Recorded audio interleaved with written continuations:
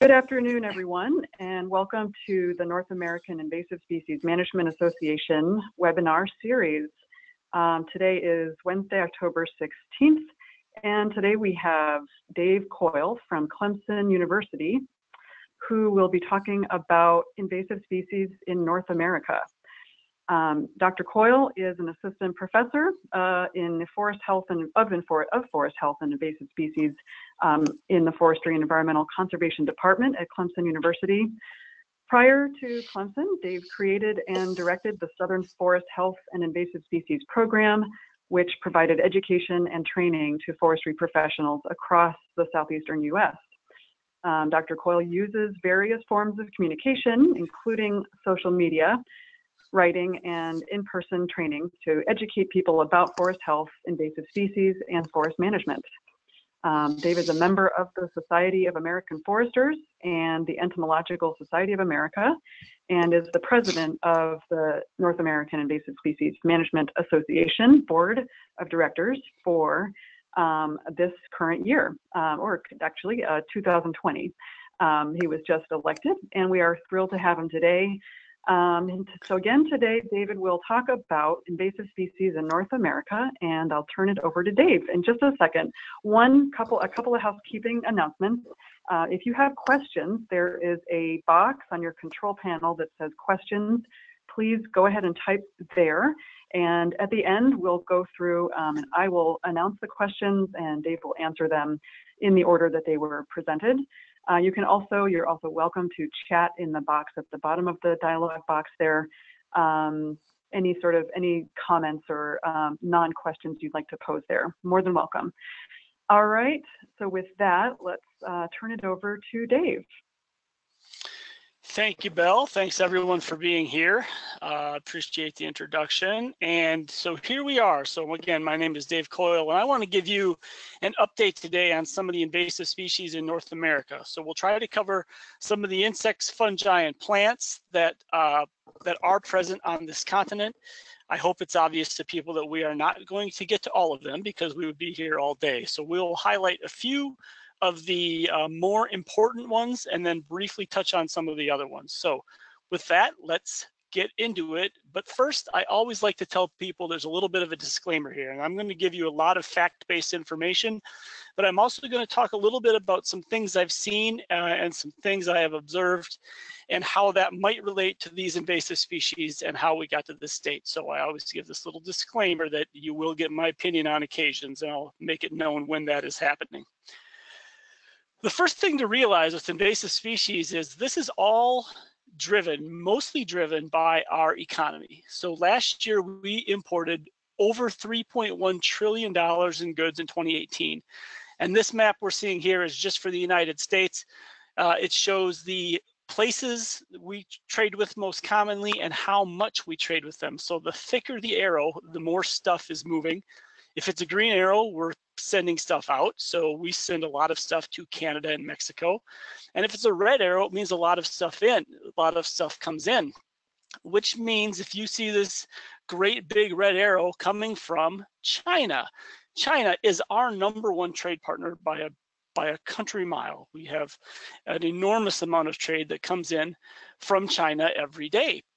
And this is important because if we look at the world's vegetation zones, and we say this because a lot of these invasive species we have are they originate on the continent of Asia. We've got emerald ash borer, we've got Japanese this, Chinese that, Asian that. It's because there's so much trade coming in, but also if we look at the world vegetation zones, a few things jump out. If you look at the southeastern US and southeastern China, you see the same color. That means there's the same type of forest there. In the southeast, we have a lot of pine, we have a lot of oak. Southeastern China, they have a lot of pine, they have a lot of oak. And if you work your way up the East Coast, same thing. You've got the same type of forest as you move farther north. Even getting across the country to the Pacific Northwest and British Columbia, you've got the same type of forest as you have in parts of China, but also Europe. California has a very dry Mediterranean climate. Not shockingly, that's exactly what it is like around the Mediterranean Sea.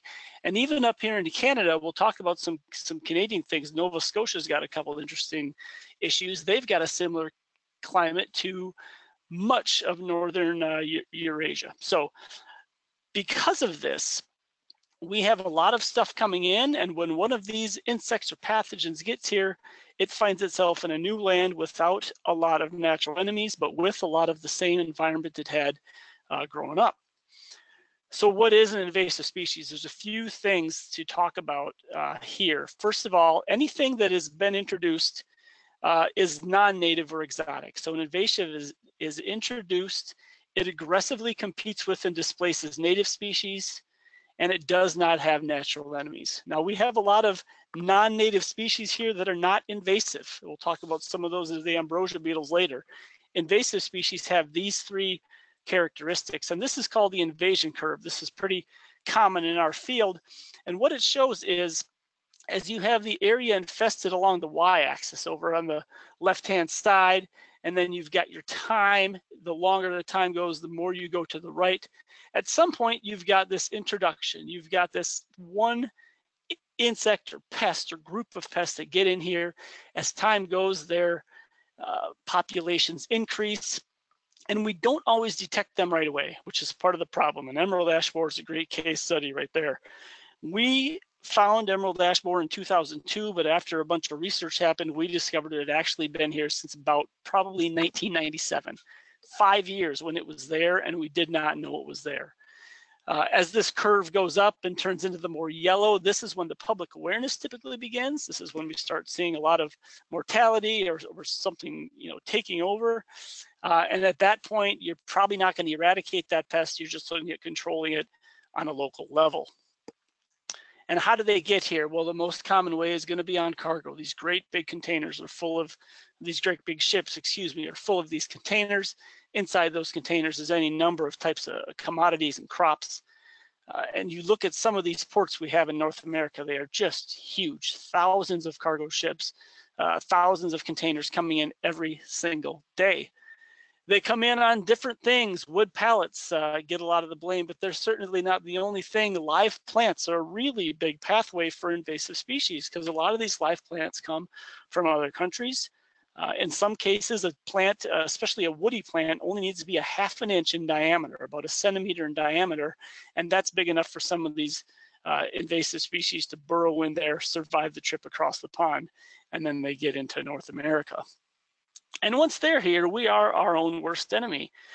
We have heard a lot of information in the last few years about insects moving in firewood. So yes, they do move in firewood. Pine straw in the southeastern United States. Now, if you've not heard of this, this is nothing more than dead pine needles that we bale up and we use it as a mulch. It sounds crazy to some, but it is super common and super useful here in this part of the world. But if not baled correctly, you can see in this picture, there's some green Japanese climbing fern, which is a really bad invasive species we have down by the coast, the coastal plain. And also just hitchhikers. This is a picture of the underside of a wagon, trailer that was going to go from Indiana to Florida. I think this gentleman was going to pull this to his mother's house in Florida and didn't even realize that there were gypsy moth egg masses and adults underneath that trailer. And if not for just a fortunate chain of events where he got stopped and a DNR person was there, they would not have found those, and those would have been moved across the country. Which brings us to our first insect we'll talk about, the emerald ash borer. This is a native to Asia. Here's your classic picture of Toledo, Ohio street, Ashline Street in 2006. Before emerald ash borer got there, everything is green, it is beautiful. Just 3 years later, you've got every single one of those trees dead. How much damage has the AB done in this continent? It is tough to tell because it's just so hard to get some of those figures. Our best guess is it has killed millions of trees and it has cost billions of dollars. I don't think that is any type of stretch to what it's actually done. Here's the most current map we have out here. You can see most of eastern North America has emerald ash borer in it to some extent. Some of these places, Michigan, Illinois, Indiana, Ohio, Pennsylvania, this is old news. EAB has been there for quite some time and has decimated a lot of the ash populations. There's parts of the Southeast, parts of the Great Plains, and parts of Canada where EAB is not there yet. So you still have a chance to do some preventative actions. Again, this is one where we will never eradicate emerald ash borer, but we can prepare ourselves for it to come because it more than likely will.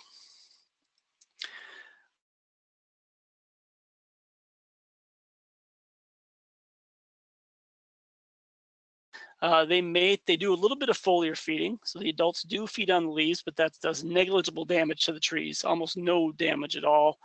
The little eggs hatch in 1 to 2 weeks, and then you get these flat-headed wood-boring larvae. Now, these are the things that do all the damage. You can see in this middle picture, they create these winding galleries. They chew through the phloem, cutting off that conductive tissue of the tree, and basically the tree starves to death. And in the end, they pack the galleries full of frass. Frass is nothing more than a fancy entomology term for poop. So they eat on one end of their bodies and they poop out the other and pack it behind them. They pupate over winter and then they emerge again the next spring, creating those D-shaped exit holes. So how do we know if we have emerald ash borer? Well, there's a few things we can look for. So they always attack trees in the genus Fraxinus. Now there is some evidence they might attack a couple other types, but by and large, they are attacking ash trees, so Fraxinus species. First thing that's going to be noticed is a declining or thinning crown, like you see here in this picture. This can be difficult to diagnose because in some cases, construction damage can make a tree look like this, or bad drought can make a tree look like this. One other thing that happens later is you get the tree dies except at the base. You get these epicormic sprouts. This is nothing more than this tree's last gasp effort for life. If you have an ash tree that looks like this, the odds are it can be fixed with one pruning cut parallel to the ground. You just cut it off, and at this point, it's probably time to plant something else and start over. When you look closely at that tree, you can see those cracked barks. You'll see these cracks in the bark, and if you look real close in there, you can often see the galleries winding back and forth and back and forth. You'll see again the D-shaped exit hole. So here's a finger right next to it. It's that perfect D shape every time. And again, there's those winding galleries underneath. If you're driving by on the road from a distance, you might see what looks like, we call it ash blonding. And this is where woodpeckers have come in and tried to peck away at the bark to find those larvae underneath there. Woodpeckers are very good at knowing where there are larvae to eat in a tree, and they go and flake off that outer half of ash bark, leaving that white appearance underneath it. And speaking of woodpeckers, they also make holes, but you'll notice a woodpecker hole is not nearly as neat and tidy as a D-shaped exit hole from the emerald ash borer. If any of you have ever seen a woodpecker at work, that should be no surprise. They are not the cleanest hole makers in the world, so it makes it fairly easy to distinguish their holes from the D-shaped exit holes. Now, how do we manage emerald ash borer? It's tricky, and clearly some things work and some do not. We monitor. There's a lot of monitoring that takes place, still trapping to figure out where the emerald ash borer is, where it's going. A big part of what we do is outreach to try to get people to not move that firewood around. Emerald ash borer is one of those where it can be easily moved in firewood, especially over winter when the adults are, well, when the insects are pupating inside that wood. They can be moved, then they will emerge the next spring and potentially start a new infestation. One other thing that's getting a lot of steam and having a lot of use lately is also biocontrol. There's a number of small, teeny tiny little wasps that can be released, and those will help keep the populations somewhat in check. They'll never eradicate it, but they will help keep the populations down a little bit. Now, dead and dying ash branches are very brittle, and emerald ash borer is going to kill just about every ash tree it comes in contact with. Every now and again, you get what we call a survivor tree, but by and large, if you have not treated an ash tree and emerald ash borer comes through, it's going to kill that tree. Again, they become brittle within just a few weeks or a few months. These branches will sort of snap off like toothpicks, especially when you're in areas like this, in a park, in an urban area, along a street. It can be a real hazard for people. Now that said, we can protect ash trees quite well at this point. There's a number of chemical treatments that are very effective. Start these preventative treatments when EAB is 15 miles in the US. If you're in Canada, you could say 24 kilometers. Start when they're about that far away, and that should give you enough time to get chemical into that tree and keep it protected from these insects. And I'm not going to go into all the different insecticide treatments, but if you Google EAB chemical control, this publication will pop up. It is what we call the EAB chemical control. Well, I call it sort of the holy grail of what we know. This is the 3rd edition of this book. It's got the latest and it's got the greatest of all sorts of tree treatment options. So EAB is here to stay, but it does no longer have to be a death sentence for your tree. You can 100% save a tree from EAB. Now let's talk real quickly about bark beetles. Most bark beetles in North America are native. Almost all of them are. Most of them attack stressed trees. Now, yes, there are exceptions. The mountain pine beetle in the western North America and the southern pine beetle in eastern North America are exceptions. Now, these 2 species are in the same genus. They're both in the Dendroctonus genus, and they are fully capable of killing healthy live trees. Again, those are exceptions. Most of the bark beetles we have are going to attack stressed trees. They also feed on phloem. Think of phloem again as the sleeve of life on a tree. It's that bunch of tissue right on the outside, kind of right underneath the bark. The feeding is going to consume that phloem, and then those trees die from lack of nutrition. And I'm telling you this because many people lump bark and ambrosia beetles together, but they are quite different. Ambrosia beetles, there's many different kinds of these. Again, most in North America are native, but we do have quite a few non-native ambrosia beetles in North America. Most of these attack stressed trees as well. So you're seeing a theme here. If you have a stressed tree, it's going to be susceptible to a lot of different things. These stressed trees for ambrosia beetles can be pretty much anywhere. Natural areas, nurseries, urban environments. Wherever there's a stressed tree, those ambrosia beetles can find it because they're cueing in on volatiles that tree is giving off. Ambrosia beetles produce what we call toothpicks. So you see these on the left-hand side where you've got a little noodle or a toothpick sticking out of that tree. The beetles bore into that tree, and what gets pushed out is sawdust and frass and sometimes fungal mycelia. Because if you look in the middle, you've got a beetle that's gone in there.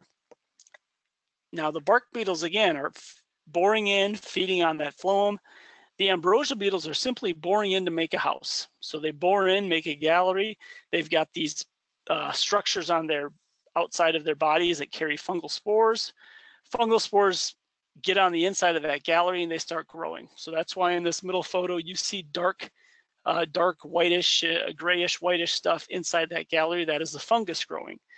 The beetles then lay their eggs and the larvae feed on the fungus. So they're not even eating the tree, they're just using it as a place to have a home. And you can see a little ambrosia beetle on the tip of the finger on that last picture, so they're quite small.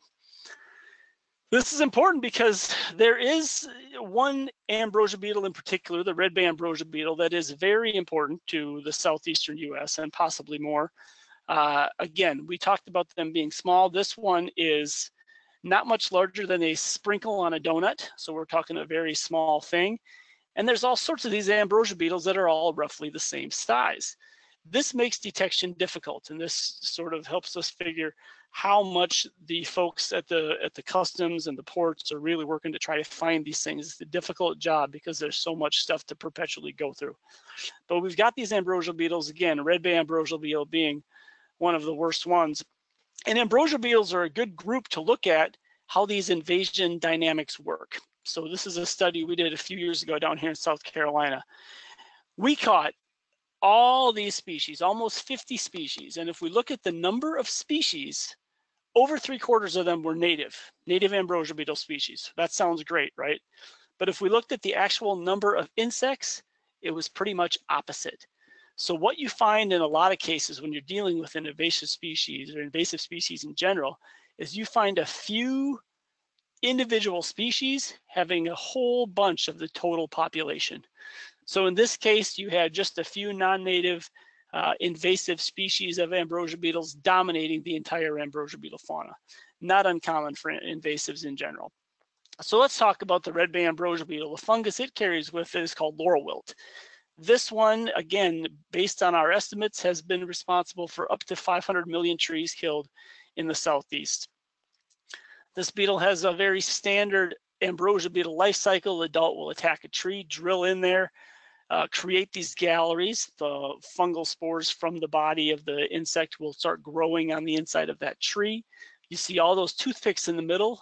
Again, every toothpick is where one adult has drilled in there.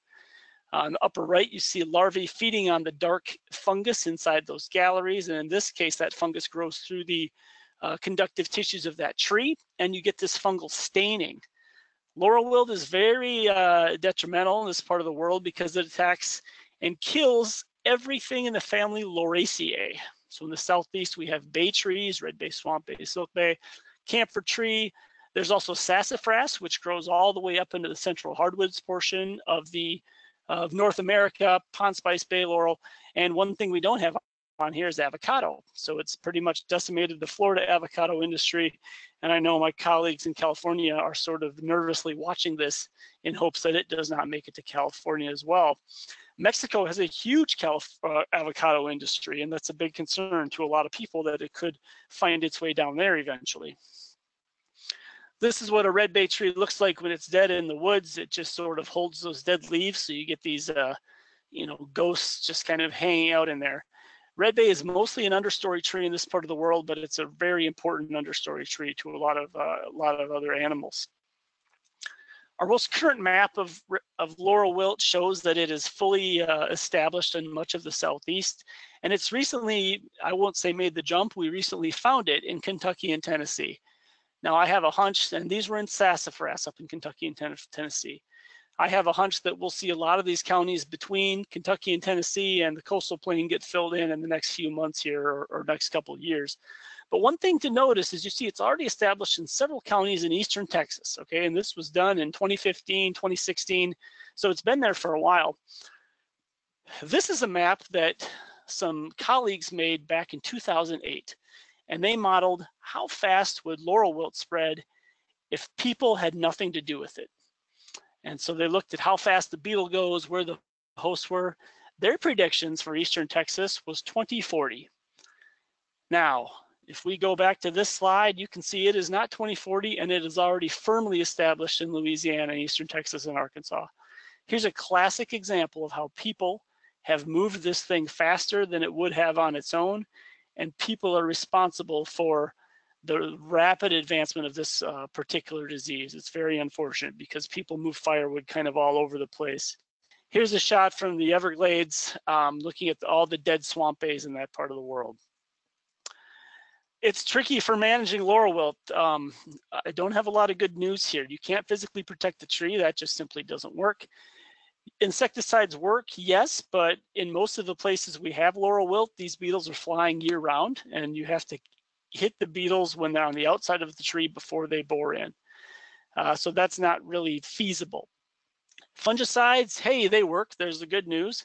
The bad news is they're not cheap and they need to be reapplied annually. So what we often recommend people is if you've got a yard tree, something in your front yard, pride and joy, or your grandpa helped you plant it, you can keep it alive, but it will cost you. In the end, sanitation is one of the best things we can do. You can take that infested material and you can chip it up very small, and then that will help kill the beetles. So laurel wilt is a bad one. We're watching it very closely and hope to keep it out of, other parts of the continent so far. Now, another one of these scolytine beetles, we've got this invasive shot-hole borer complex, this Ualaceus species complex. These are also native to Southeast Asia and the Pacific Islands, and they're a potentially major pest of many different types of trees.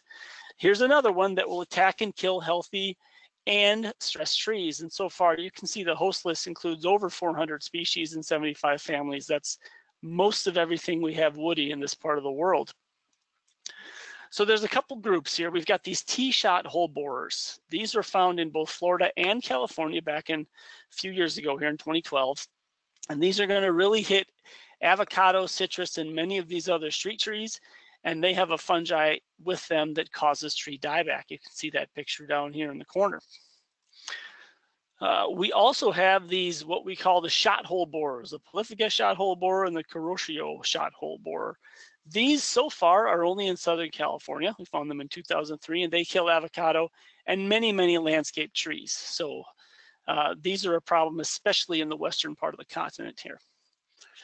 What to look for? Well, you see several things. You see these little exit and entrance holes. Mostly you've got this resin flowing down. We call it gummosis. You might have frass or sawdust coming. Again, those beetles are boring into that tree and kicking all that stuff out because they're just trying to make a home. And then if you scrape away a little bit of that bark, you're going to see fungal staining. It might be red, it might be brown. It kind of depends on what type of tree has been impacted. The hub of information on these critters is over there at in the University of California system. Here is a website if you have more questions, ucanr.edu/site/PSHB. Our next one is the spotted lanternfly. This is our most recent invasive. It's gotten a lot of attention, potentially major pest of fruit trees and vines, and it was first found in Pennsylvania a few years ago. Here's a couple of spotted lanternflies, both crawling on a branch, and this one is on the tip of my finger. So you can see it as a large insect. It's about, 1/2 to 3/4 of an inch long. It's very bright, very obvious looking. Here they are on the side of a tree. You've got an adult right next to a brightly colored red, white, and black nymph. These are they're a type of plant hopper, more or less, and they stick their mouth parts into that tree. The fluid from the tree goes through them and they basically poop out this sugar water. So everything below them gets covered in a wet, sticky substance. It's sticky, it's shiny, and then this dark fungus grows on it. So it's called sooty mold. So everywhere underneath a heavy infestation of these things, you will find this black sooty mold. If that's not gross enough, the numbers alone can be just amazing how many of these things can be caught on one tree and on, any of these things in the urban areas especially. The life cycle goes from an egg mass, and again, these are like a type of plant hopper, so you've got incomplete metamorphosis. So the little ones just kind of get bigger and bigger and bigger. They develop a red color just before they become adults, and then as adults, they develop their wings. The egg mass is one of the most interesting life stages of them because it's extremely hard to find. They like to lay these on pretty much anything. You can see a couple of them right here on this piece of rock. I've often said it looks kind of like dry silly putty that's just been stuck on there. It can be incredibly hard to find, and it's easy to spread this thing around just because they lay their eggs on pretty much anything. In the foreground here, you see some dead grapevines. In Pennsylvania, the grape industry has been hit really, really hard, but that's not the only thing we're looking at. There's over 70 reported hosts so far, most of which are woody things. And this includes trees. This could be your walnut trees, your maple trees, your birch trees. From what we know so far, conifers do not appear to be hosts, but they can be used as transports, including Christmas trees. We mentioned earlier, these things will lay their eggs on pretty much anything, and they will crawl on pretty much anything. They have a strong preference for tree of heaven, which you may know is also an invasive species. I would caution you, don't get too excited. They're not going to wipe out tree of heaven because there's simply too many of them. But knowing this, it might be a way that we could use that against them. If they need tree of heaven to develop, some have taken to injecting insecticide in tree of heaven. You see that in this picture on the right, which will then kill all the insects on that tree. So far, where is spotted lanternfly? It is mostly in Pennsylvania and neighboring states. There is one little infestation there in the tip of Virginia. As of yesterday, Connecticut has another live adult find. You see that noted by that green star right there. And because I care and want the most recent information for you folks, as of about an hour ago, I spotted this. We found dead spotted lanternflies in California airports. You'll notice that was from today, and I'll blow this up for you. They've reported to date, a total of 11 dead spotted lanternflies arriving on cargo planes in California airports. So this thing moves around quite a bit. It gets everywhere, it crawls everywhere. It doesn't fly particularly well, but it is a good jumper, and it will jump and sort of half fly, half glide and it can get into a lot of stuff, and it is getting moved around. And when we talk about that, how much, what is at risk? And this is a recent study that came out not too long ago. What is the potential distribution for spotted lanternfly in the US? And you can see much of the eastern continent. Now I know this map stopped with the US, but let's be honest here. A lot of the eastern part of North America is susceptible to spotted lanternfly, as is the extreme western part. Basically, your Rocky Mountains don't have a high risk, but there are some areas where there's a low suitability, but you've got a pretty good chance. I shouldn't say a pretty good chance. If it gets there, it's got a good chance of establishing, because it's got very favorable conditions in a lot of parts of this continent. This is where I direct people to go for all the latest on spotted lanternfly. This is the Penn State Extension Program. They've got a very, very good spotted lanternfly program. There's your website. Pennsylvania, being ground zero for this insect, has sort of got a whole bunch of really, really good information on control methods, insecticides that work, everything to do with spotted lanternfly. I advise folks to go right to Penn State.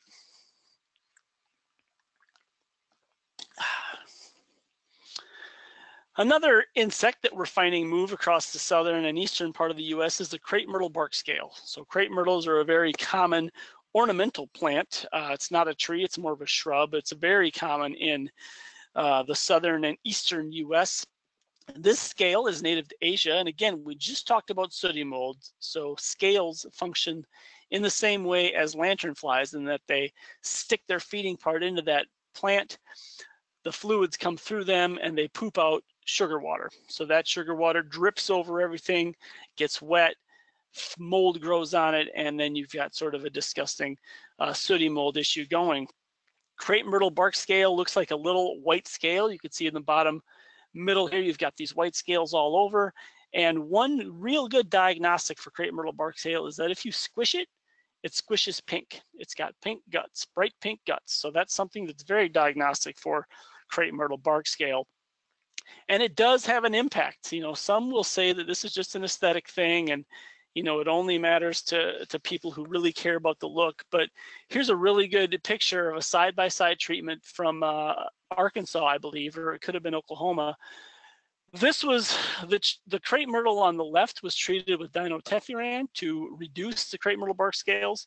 The one on the right was not. These were the same size, more or less. You can see how many more blooms and how much fuller the blooms are on that treated tree compared to that untreated tree. So while crepe myrtle bark scale might not kill the crepe myrtles, it definitely can negatively impact how they look. And in a lot of places where a crepe myrtle is, that's important, because crepe myrtles are planted because they look good and because people want stuff to look good where they are.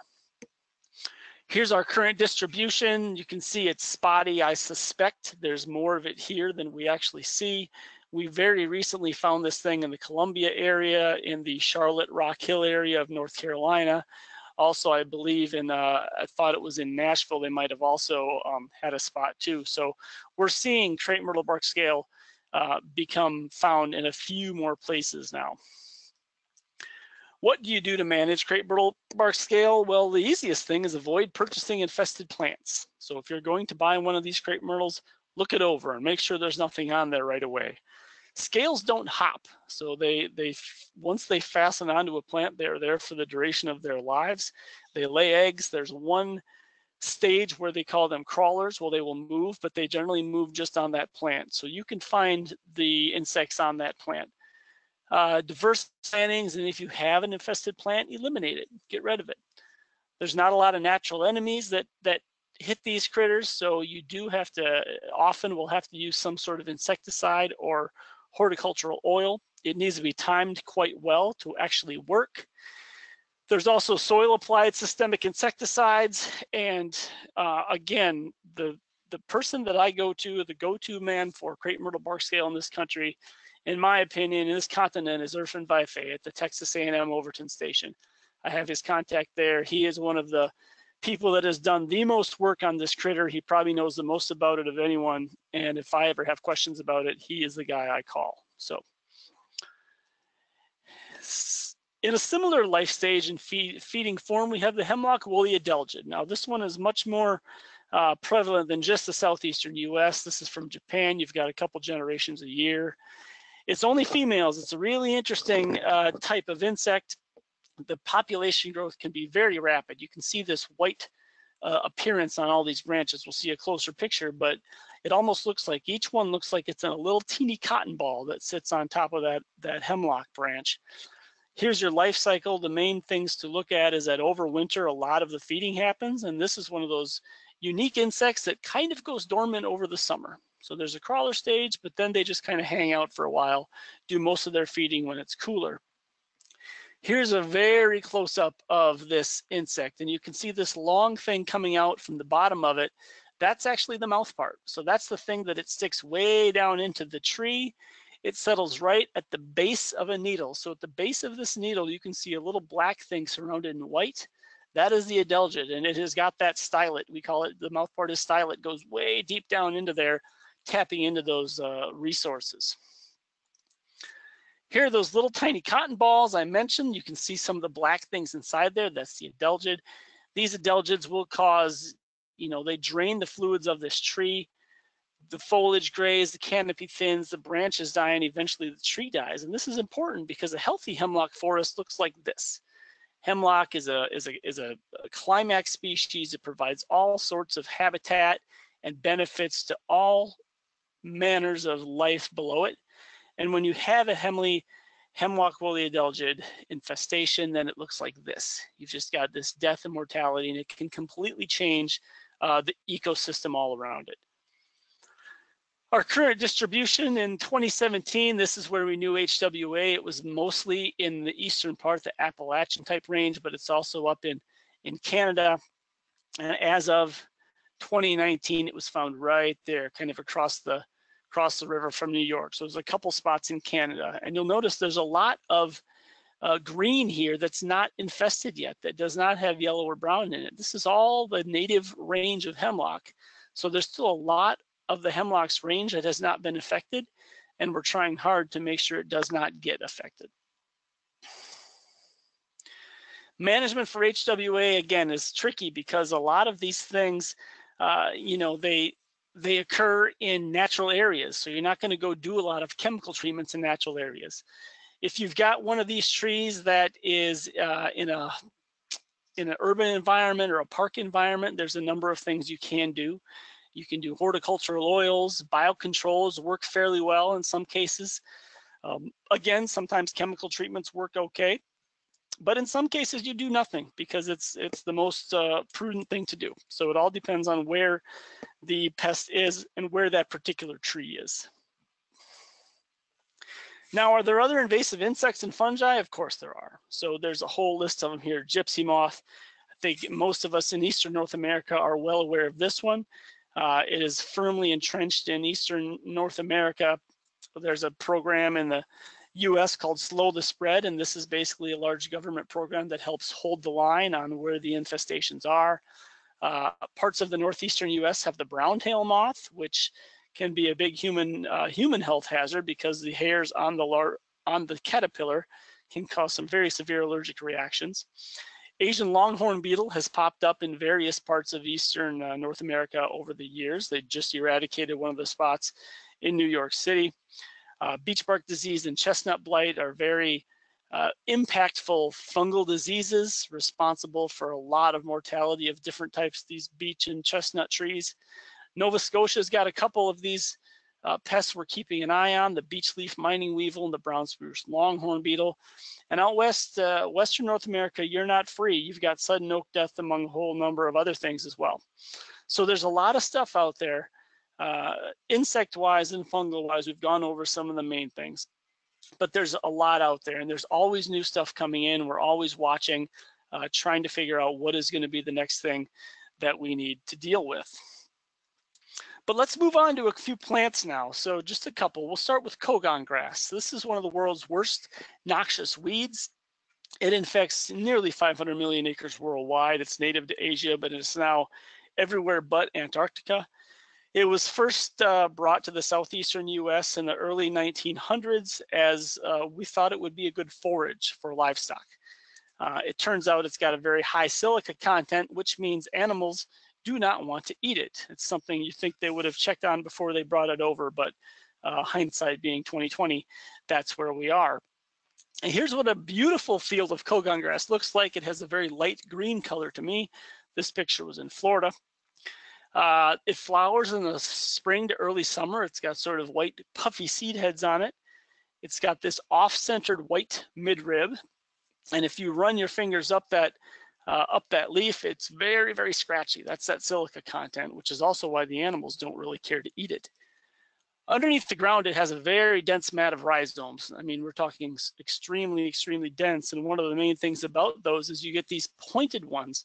Now, these are sharp enough where I have seen folks in Florida were growing this plant in plastic kiddie pools that you might buy a $15 kiddie pool in the summer, let the kids splash around in. They had Kogon grass growing in these pools, and I have seen these pointed rhizomes stab their way through the side of a plastic kiddie pool. So they're extremely sharp.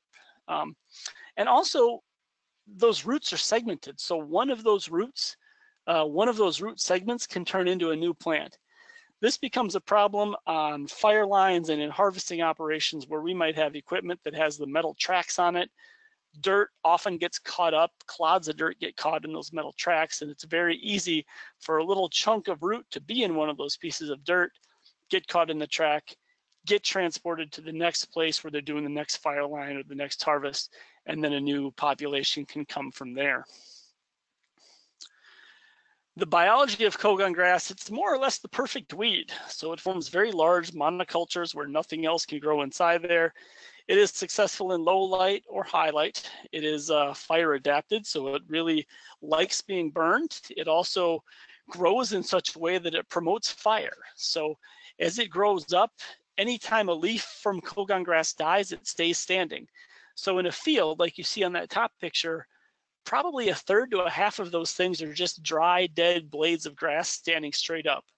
This means that when a fire gets going in there, that fire carries up and it becomes extremely hot and extremely dangerous very quickly. In the southeastern US, we've got several tree species, pines especially, that are adapted to fire. They have been adapted to grow and have a fire go right over them. But unfortunately, if Kogon grass is present, it can make that fire so hot that it actually kills the fire adapted trees. So it's a really unfortunate situation. It's also drought tolerant, and for that matter, it's almost flood tolerant. It is extremely hard to kill Kogon grass. Now, it can be done. It takes multiple years of intense treatment, either chemical or cultural, but it can be done. And one other plant I'm going to talk about, we could talk about plants all day. You know, there's privet across much of the eastern US, there's honeysuckle, there's cheatgrass out west, there's all sorts of different plants. Obviously, we can't cover them all, but I want to talk about calorie pear for just a minute because this, in my opinion, remember the dude, you're going to get opinions. This to me is going to be the next big invasive species in the United States. I think it's already well on its way there. So calorie pear is also known as Bradford pear. So it's Pyrus caloriana, native to China, deciduous, grows very quickly, it fruits early, widely planted as an ornamental. And now you see there's sterile varieties grafted on fertile rootstock. Seed is spread by birds and other animals, and roots sprout from dense thickets. Now, if you've never seen a Bradford pear, this is what it looks like. Planted over much of the southeast and the eastern US. Yes, it can be very pretty. Every spring, it's one of the first things to flower. You get these great big white puff balls, but it also has one heck of an odor, once described like rotting fish and semen. That is from Business Insider.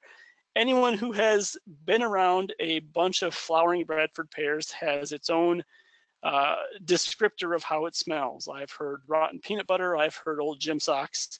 I have heard just death in general. It's got a pungent smell.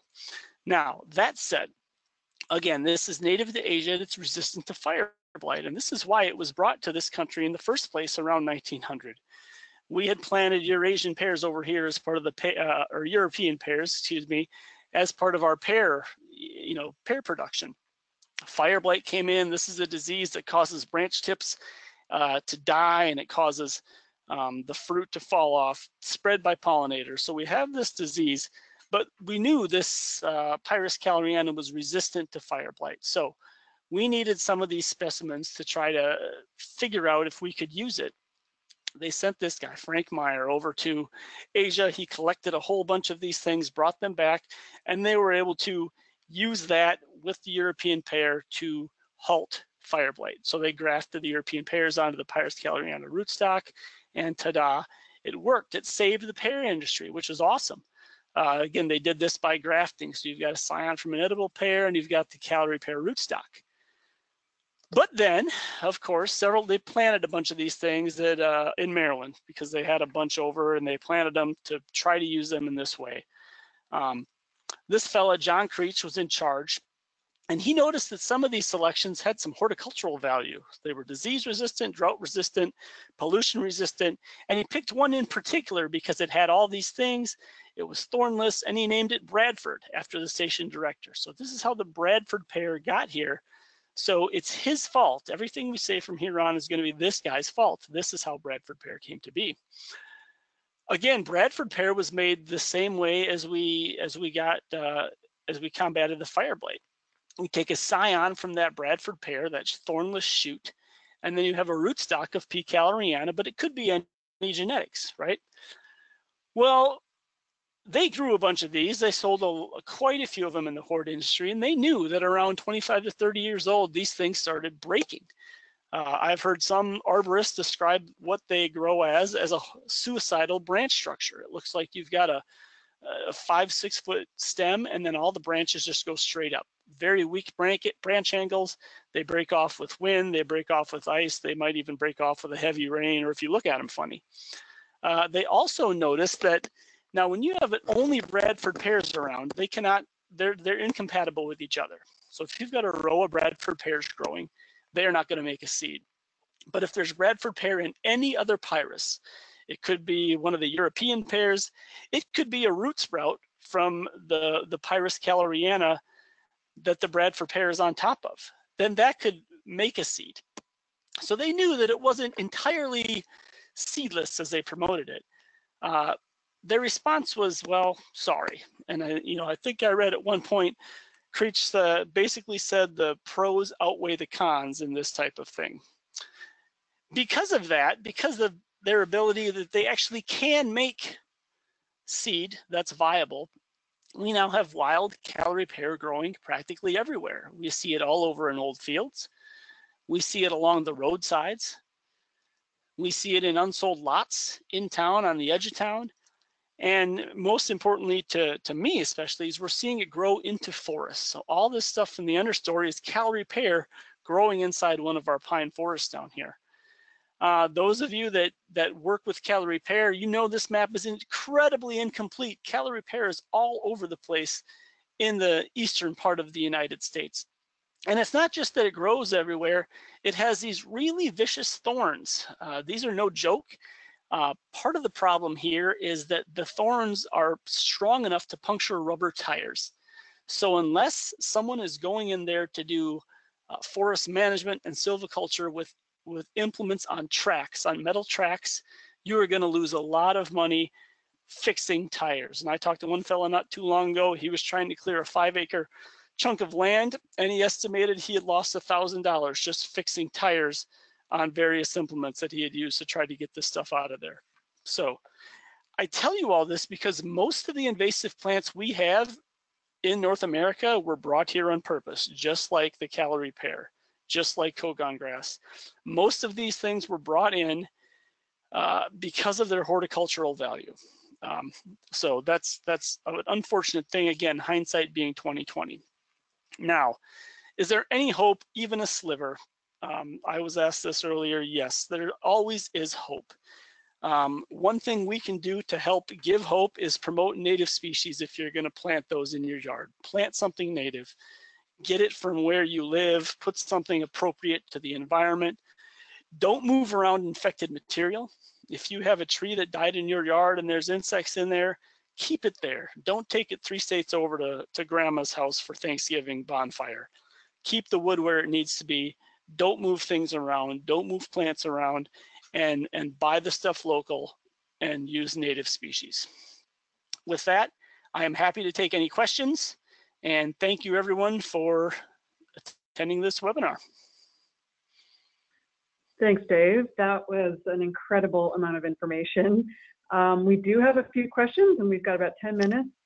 If folks would like to stay, I'm going to go through our list here in the question box on your control panel. And as we're going through these questions, if anyone else would like to post any, please do. So the first question is, can you elaborate on what the ash blonding looks like? Does it look like the bark has been sheared off? Yeah, the ash blonding, and I can elaborate this way. If you're driving by at 55 miles an hour, it looks like the tree trunk has been turned a mottled white color. And so what happens is the bark basically flakes off halfway through itself. So it's kind of the outer few layers flake off underneath there. So it's not flaking all the way to the stem or to the cambium. It's just kind of the outer half of the bark gets flecked off. And it's usually not the entire tree. It's going to be, like I said, mottled or splotchy, but it's extremely obvious. Once you've seen it once, you can pick it out just like that anytime moving forward. So it's got a very different color, a very white, pretty much white color compared to the rest of the bark.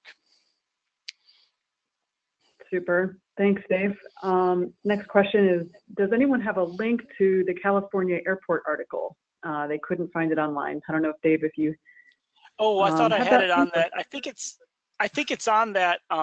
It's at the bottom of that slide. So I can dig it up and pass it out, but I put it on the bottom of that slide. I think that sounds right. And on that note, for folks who would like to have this recording after this webinar, it will be posted on the NASMA member password protected portal.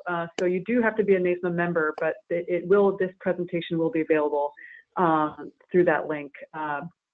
So I'll give another plug for membership in the end here, but let's get through a couple more questions. Brown-tailed moss is in Nova Scotia and looks like northeast New Brunswick as well, but in low numbers so far. Good. I guess that's not a question, but it's good to know, though. Yeah. Next question. How do we convince our neighbors to cut down their invasives like Bradford and mimosa? Oh, man, if I knew the answer to this, I would already be a self-made millionaire and be on an island somewhere. It's tricky, and this is the hardest part about invasive species is that, it takes a village to accomplish a goal. And if you can be the best land steward in the world and have a completely native, invasive-free property, but if your native has a whole row of Bradford pear or Chinese privet or Japanese honeysuckle planted, it's not going to matter because that stuff is always going to come over. How to do that? The best thing that I can advise is to try to not come at them antagonistically or, why are you being an idiot? Cut that down. You've got to try to do two things. You've got to come at them kind, gentle, with information, and also, and I think this is super important, offer an alternative. Don't just tell someone to, and this is what I think, you don't just tell someone to take out the Bradford pear in their front yard without giving them an option for something else to go in there. There's all sorts of beautiful native trees that flower at the same time that would be great in that scenario. Offer one of those, or at least give them the option like, hey, Bradford pear really contributes to all these negative things in the environment. Japanese or Carolina silverbell, that looks kind of the same way. It's a tree with a bunch of white flowers. That would be really great right there. It's tricky, and it all depends on how well do you know your neighbor, right? If you have a good relationship, then it's an easier topic to broach than if it's someone that, you can't stand. I wish I had a better answer, but it's one of those things that just takes tact and care and just consider what you're asking them to do. There may be special meaning with that plant. You don't know what their story is, or you may not know their story. But I always just try to go in with as much information as I can and also an alternative or something to replace it with. And I'm not saying you have to buy it for them, but at least give them a starting point is where to find something else. You know, don't just say, you got to get this out of here. Say, it would be great if you could replace this with one of these native things. That's a hard one. Yeah, it is. I mean, it is. I think it requires a conversation, and you know, and kind of asking what are the priorities of this person you're talking to. You know, are they're Right. probably, if they enjoy plants, they might be interested to know that that species is overtaking habitat for beautiful native species, and they may not have, you know, realized that, or, you know, threatening native wildlife. So yeah, and that's a good point, Belle. You know, calorie pair especially, very few insects eat calorie pair. I mean, very, very few. That's why it's so successful. So one way to come at calorie especially is that compared to like a native cherry tree, that tree is providing zero in the way of food for wild birds, right? Any wild bird that needs to eat a caterpillar or feed caterpillar to their young in their nest, you're not going to get it from a calorie pair. They're going to get it from something native. So calorie pair, in essence, are taking up space where natives could be, and they're preventing natives from producing food for birds. So like you said, it could take a conversation, or I would even say conversations, and sometimes it can take a lot of conversations over a lot of time. It's playing the long game at times. And again, it all depends on, you know, your specific situation, relationship, all that stuff. Yep. All right, I think we have time for one last question here. On the spotted lanternfly map, there were certain areas shown as unsuitable habitat. What makes these areas, such as here in Central Florida, unsuitable habitat? Could that change over time? From what I understand about, and I read that modeling paper, it was pretty high sciencey, but I got through it, and I believe there's a temperature range where spotted lanternflies are adapted to. It is pretty much considered to be a little bit too warm in the far south to be really suitable for spotted lanternflies. That's why. Now, Florida especially, you've got plenty of other things to take the place of spotted lanternfly. Florida is kind of invasive species central, but spotted lanternflies are very sort of bound by the temperature, which is why you saw that great big range of very suitable area kind of right across the middle of the U.S. where they are now, basically just kind of moving to the west there. So it's a combination of temperature and hosts. So that's kind of why you saw the host or the suitability drop off in the middle of the country. There's just not as many woody hosts out there that could be suitable for them. But from what I have read, most of that is temperature based. Great. Excellent. Well, on that note, that was the last question. So we'll wrap this webinar up. I want to thank Dr. Dave Coyle again for providing this really incredibly comprehensive webinar today. And again, if you are interested in seeing this recorded webinar, it will be made available on NASMA's website for members. So if you are not a member, go to nasma.org and click on join.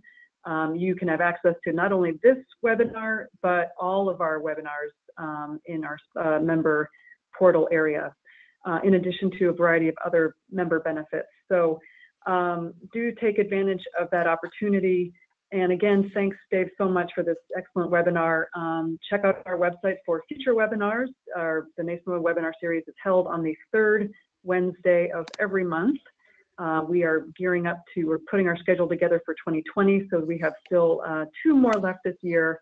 I believe we have Terry Hogan from the Park Service talking next month about how the National Park Service incorporates invasive species management.